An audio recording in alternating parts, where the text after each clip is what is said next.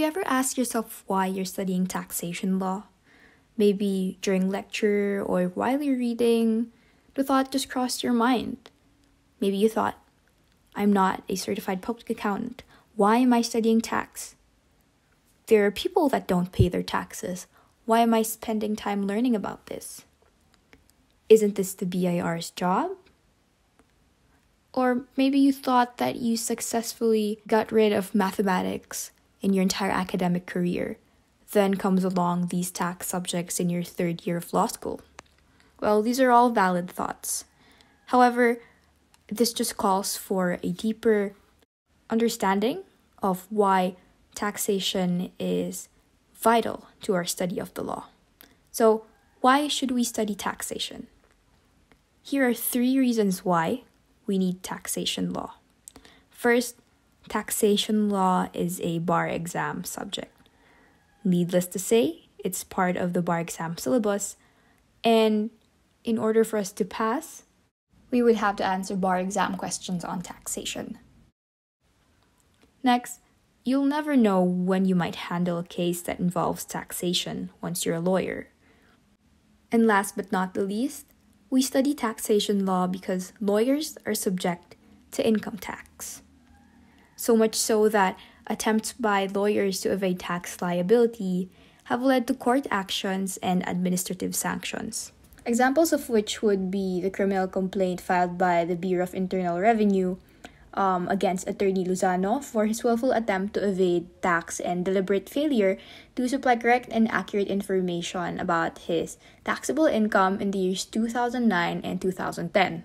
Similarly, the BIR had also filed complaints against Attorney Erwin Garcia, who has served as the legal counsel of several politicians because of his under-declaration of annual income in 2010, and also for Attorney Portadera, who, on the other hand, failed to pay over 20 million in value-added taxes in the years 2008 to 2010, and for his under-declaration of income in 2008 and 2009. It is also important for us to remember that paying taxes is the duty of Filipinos. And more importantly, as lawyers, we would carry the responsibility of having to remit our taxes on time and honestly, otherwise we may be subject to disciplinary action under the Code of Professional Responsibility. Hence, it is without a doubt that the Bureau of Internal Revenue does not hesitate to file criminal complaints against erring lawyers for not having paid their income tax liabilities. Okay, so now we know that lawyers are taxable because the BIR runs after them when they don't pay their taxes. But how does the tax liability of lawyers arise? How are lawyers taxed? Well, when you're a lawyer, you may earn income in either one of these ways. You can either earn income exclusively from the practice of your profession as a lawyer or self-employment, or you can earn income as a mixed income earner where, while practicing your profession as a lawyer, you also engage in other forms of income earning, other forms of employment maybe. If you are a lawyer who earns income purely from self-employment or the practice of your profession, your tax liability varies depending on the amount of your income. If your income is less than or equal to 250,000 pesos, Section 24A of the National Internal Revenue Code provides that you incur no income tax liability. However, if the amount of your gross sales or receipts and your other non-operating income combined is less than or equal to the VAT threshold of 3 million pesos, you, as a lawyer, have the option to choose or to avail of either 2 ways of being taxed. You can either choose to be taxed according to the graduated tax rates under Section 24A of the National Internal Revenue Code, or you can avail of the 8% tax on gross sales or receipts and other non-operating income in the excess of 250,000 pesos instead of the graduated tax rates under Section 24A and percentage tax under the National Internal Revenue Code. However, if you are to avail of the 8% tax on gross sales or receipts and other non-operating income, you must signify your intention to avail of the same. And you can do this either in the first quarter percentage and/or income tax return, or on the initial quarter return of the taxable year after the commencement of a new business or practice of profession. If you don't elect this 8% option, the presumption is that you are availing of the graduated tax rates under Section 24 of the National Internal Revenue Code.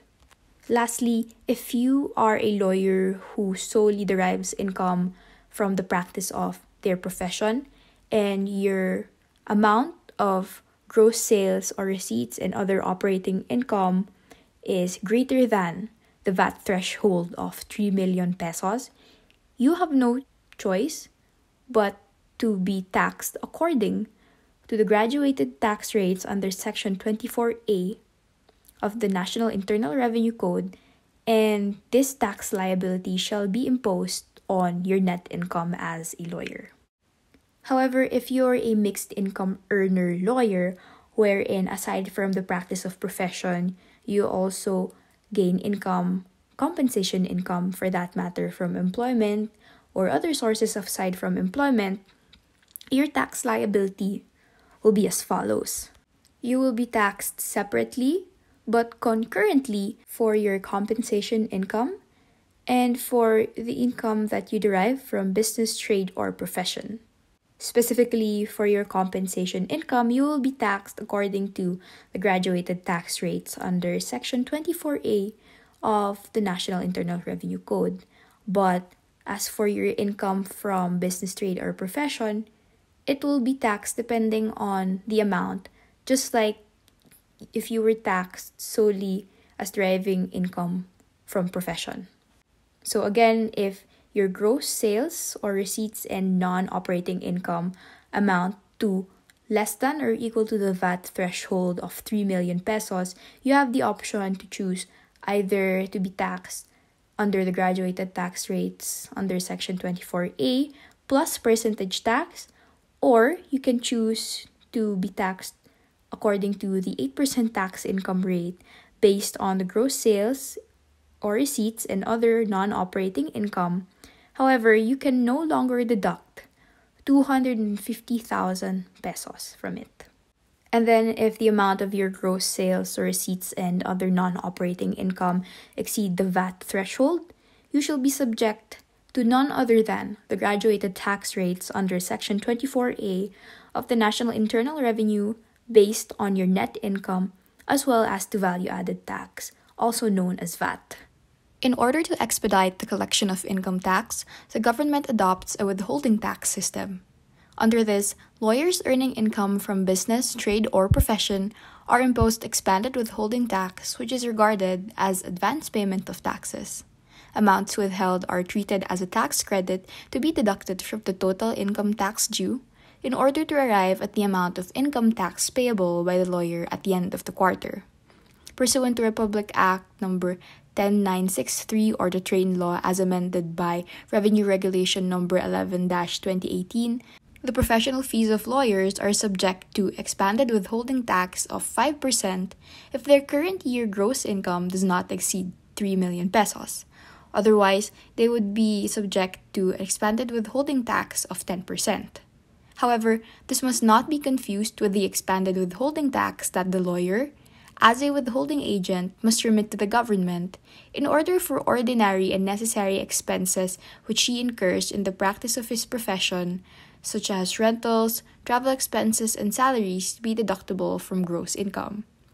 Here, if a lawyer does not withhold the same or if he fails to remit the tax to the government, it will result to the disallowance of deductibility of the expense or cost from which the withholding tax is a part of from his taxable income. For example, Attorney X rents a room in Z building leased by Y, and Attorney X's monthly rent is 100,000 pesos. In paying the monthly rent, Attorney X should not pay the entire 100,000 to Y. Rather, Attorney X should only pay Y the amount of 95,000 $5,000 after deducting the 5% withholding tax on his rental payment.